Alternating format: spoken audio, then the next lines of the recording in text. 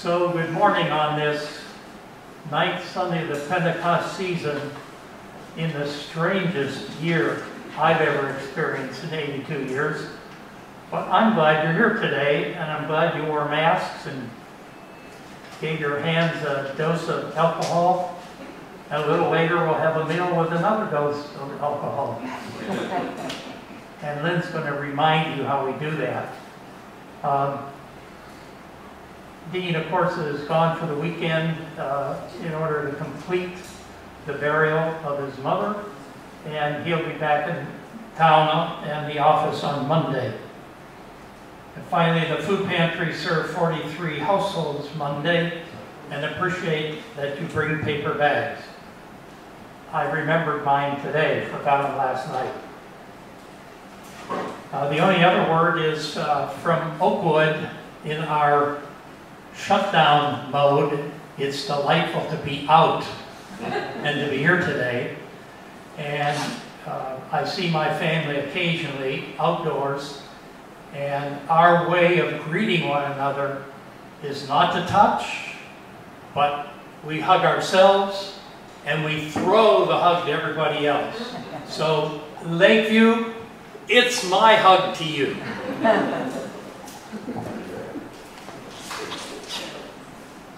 It's your turn. My turn. Oh, okay.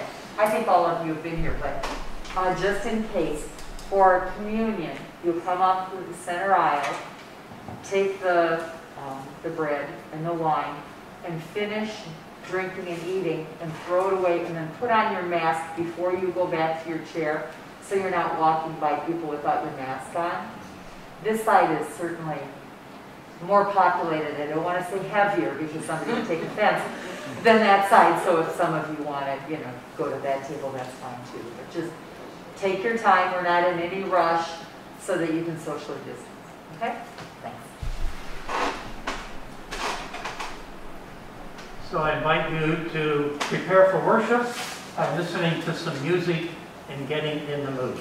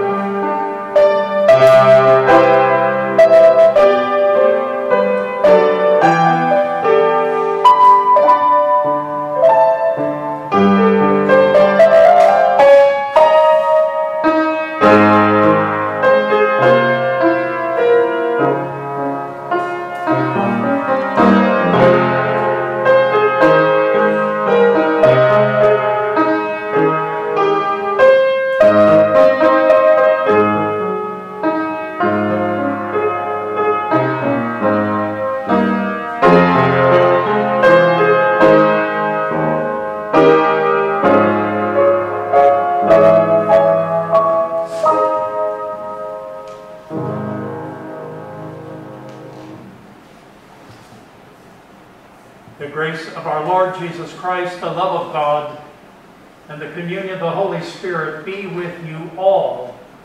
Amen. Let us pray. Thank you, God, for the gift of your kingdom of heaven. Thank you for making us children so that we may inherit this kingdom. During our time on earth, move our hearts to make the kingdom known to others through our words and actions. We pray for kingdom behavior and give thanks for your forgiveness when we falter. In your holy name, amen.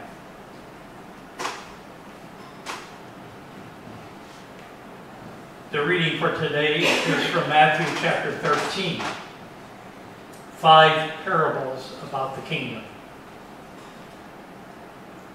Jesus put before the crowds another parable. The kingdom of heaven is like a mustard seed that someone took and sowed in his field. It is the smallest of all seeds, but when it is grown, it is the greatest of shrubs and becomes a tree, so that the birds of the air come and make nests in its branches. Jesus told them other parables. The kingdom of heaven is like yeast that a woman took and mixed in with 3 measures of flour until all of it was leavened.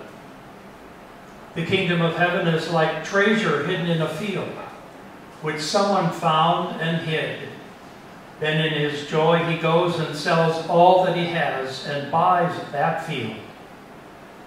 Again, the kingdom of heaven is like a merchant in search of fine pearls.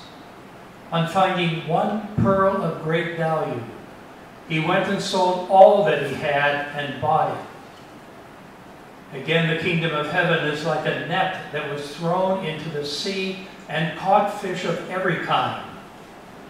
When it was full, they drew it ashore, sat down, and put the good into baskets, but threw out the bad. So it will be at the end of the age. The angels will come out and separate the evil from the righteous and throw them into the furnace of fire, where there will be weeping and gnashing of teeth. Then Jesus asked, "Have you understood all this?" They answered, "Yes." And he said to them, "Therefore every scribe who has been trained for the kingdom of heaven is like the master of a household who brings out of his treasure what is new and what is old." This is the gospel of our Lord.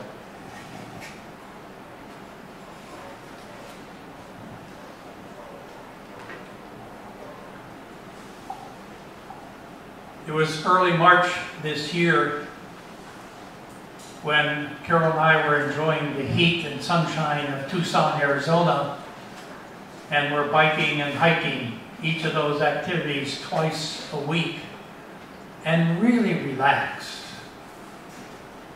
And then came the breaking news, COVID-19.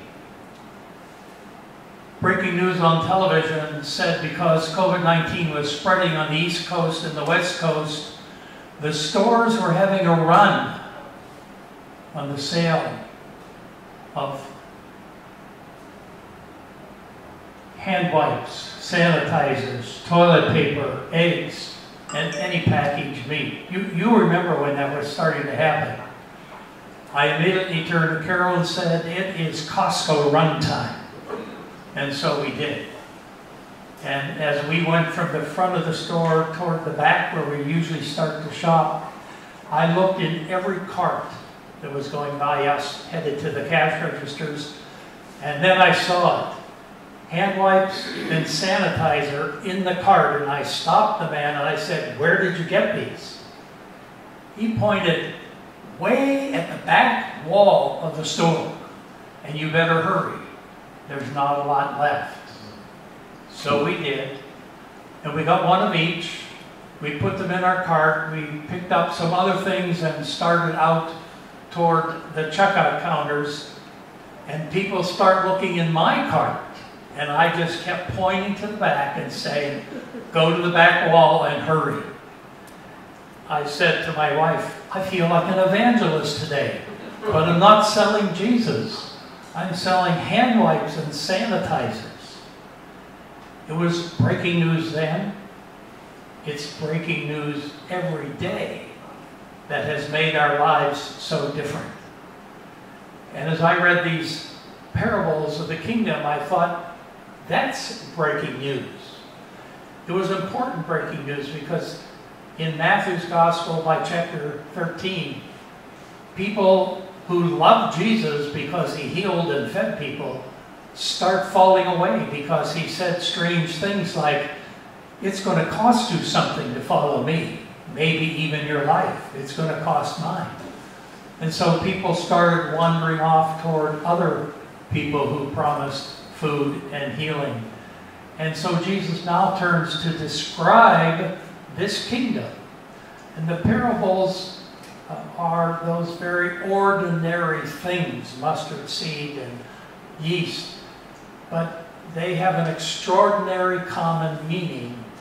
And that's the purpose of the gospel this day, to announce that the kingdom isn't coming sometime in the future, but the kingdom is now. The kingdom is here. The kingdom is where Jesus is and where his followers are. So those parables help us remember not the images, but the truth of it. God's rule may be invisible to us, Jesus says, but God is at work just now, just as certain as the seeds you planted in the spring are now growing shrubs, maybe growing plants, maybe growing corn that's already 8 feet tall in the fields, maybe even growing trees. God's rule may seem old-fashioned to some, young and old alike, but God's presence is as life-changing as yeast changes flour and water into life-giving bread. God's rule may be denied or ignored or abandoned, but it is still the only rule that offers the power of grace in our lives, so much more valuable than gold or pearls that we may find or purchase. And God's kingdom is even more often claimed as our privilege. We Norwegians have got it. They're too bad about the rest of you. Or it's the Germans or the Czechs or the Italians or whoever else. We have assumed the kingdom belongs to an ethnic group, and most often to white ethnic groups. The kingdom of God, God's rule, is as diverse as a net filled with good fish and bad fish. For God's rule and love are non-discriminating, all-inclusive. All are loved by God, every person. That means even you and me. That's good news. So those were Jesus' images. How about some images that are a part of our life today? Let's start with the image of dinner. We're almost all eating dinner at home these days, no going out.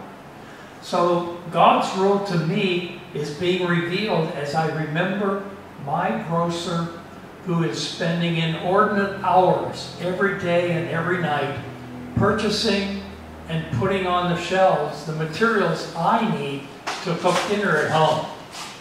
That's a powerful image. How about the image of soup? We're eating a lot of soup in our house, and it's summer. But with the air conditioning, who knows? So God's rule to me is revealed when a restaurant owner in Westchester County, New York, got all the restaurants who had staff working yet together, and they pledged to cook 1 million cups of soup and to distribute it to whoever needed it. And they did it in 50-gallon pots that they got from the brewery who didn't need them for the moment. That's a picture of God's rule in our lives today. Or the more ordinary one, bread. For me, God's rule is revealed when a stonemason looks out in his yard and sees that beautiful wood-fired oven he built, and he remembers that the stores are running out of bread now. And so he and his family are preparing 100 loaves of bread every day and bagging them. And with the help of friends, they're delivered to the local fire department, the local hospital staff, and a line of cars who come in every day to get that love loaf. Sort of like the group who come out in your parking lot on Mondays to get bread for the week. And finally, my best picture of the kingdom of God working in our lives today is you, and you, and you, and you, and even me. God's rule is best pictured when others look at our lives, our daily lives, and they say, what wonderful work God is doing in our midst. That's the best picture of the kingdom. That's the best parable that fits the theme of the day.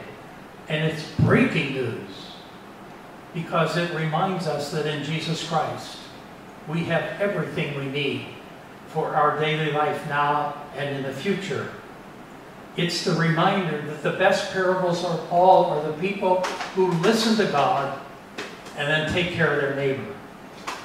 For that breaking news, I give thanks to God. Amen. Thank you, Nancy, for singing our hymn today.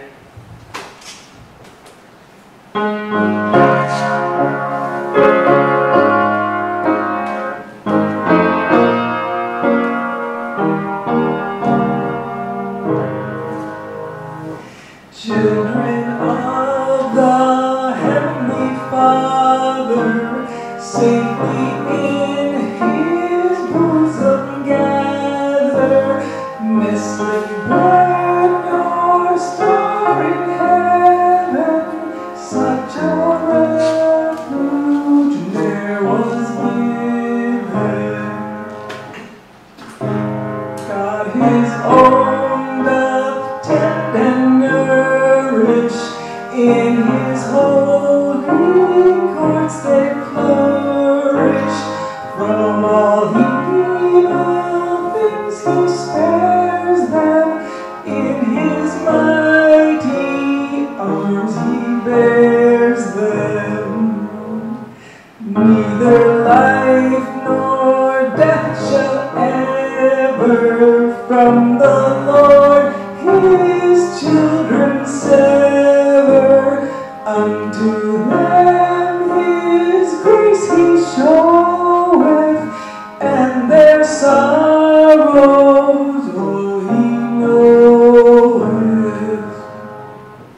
Though He giveth or He taketh, God His children ne'er forsaketh. His the loving purpose solely to preserve them pure and holy.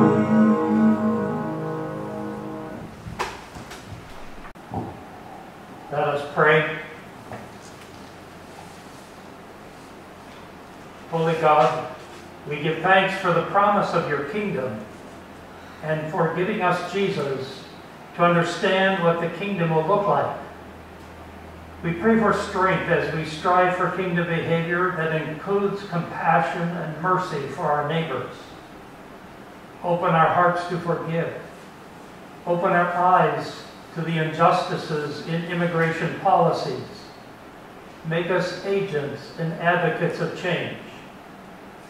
Open our eyes to the injustices of race and encourage us to respond by loving kindness, acting with justice, and walking humbly with you.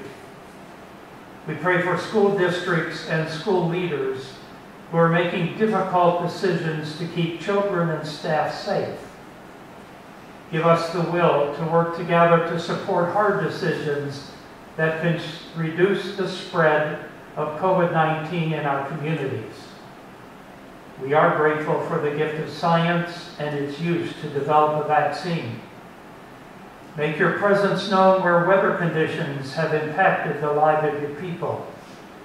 Bring comfort to all who grieve. Especially we remember the Curse family this weekend. And give peaceful healing to all who are ill, including Sandy, Julie, Georgia, Mary, Ellie, Ellen, and anyone else who we now name out loud or in the silence of our hearts.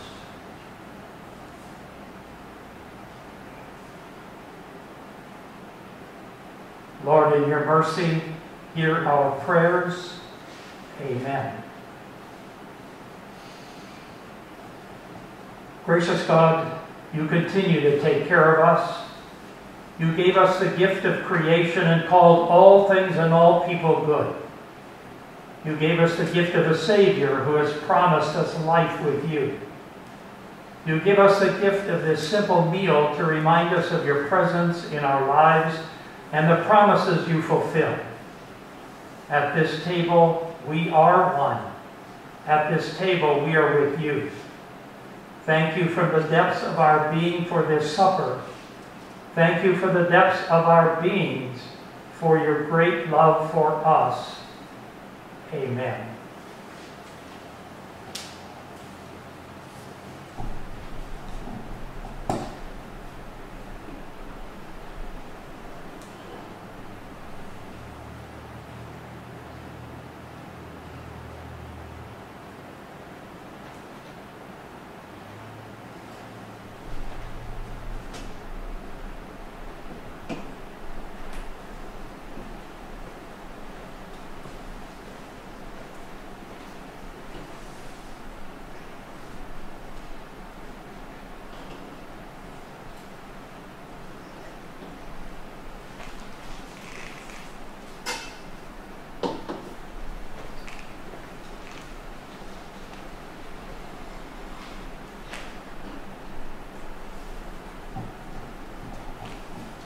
At this kingdom table, we remember that in the night in which he was betrayed, our Lord Jesus took bread, broke it, gave thanks, and gave it to all to eat, saying, "This is my body broken for you.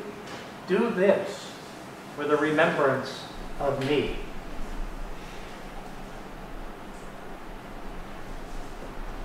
At the same supper, he took the cup, gave thanks, and gave it for all to drink, saying, "This is the blood of my new covenant, given for you and for all people for the forgiveness of sin. Do this for the remembrance of me."